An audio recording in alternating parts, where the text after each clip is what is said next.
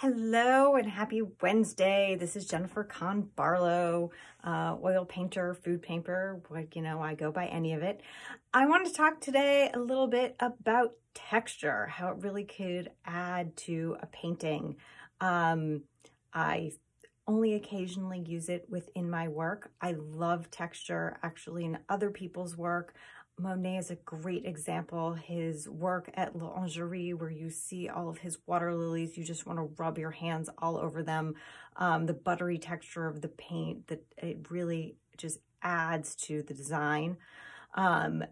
So I've actually incorporated that in a couple of my own pieces that I wanted to talk about today. First up is Farmer's Market Excursion. Now, from a distance, you actually don't see much texture, and the background is pretty flat paint. However, if you get up close, you can notice that the asparagus is actually popping out of the canvas. The paint is really thick and glubbed on, and it really gives the illusion of the asparagus being further forward in the painting. Zoom back out so you can see that.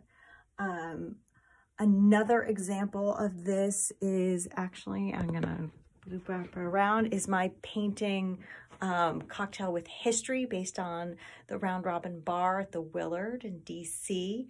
Now from afar, just looks like, a great mint julep, the historic drink. And the back again is pretty flat, not that much texture to it.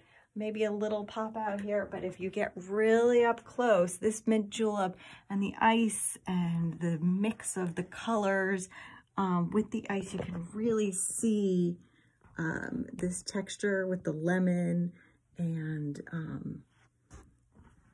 the drink going into it. It really, I think, adds great depth and interest to the focal point of that painting.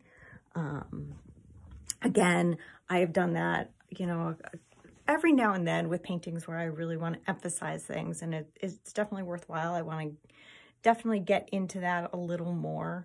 I think it adds just an extra level of interest. Anyway, that is what I have to say for texture for now. I encourage you all to go find some art and notice if there is texture or not. And does it add or subtract from the painting in your mind? Anyway, happy Wednesday. I hope everyone is safe and sane. Talk to you later.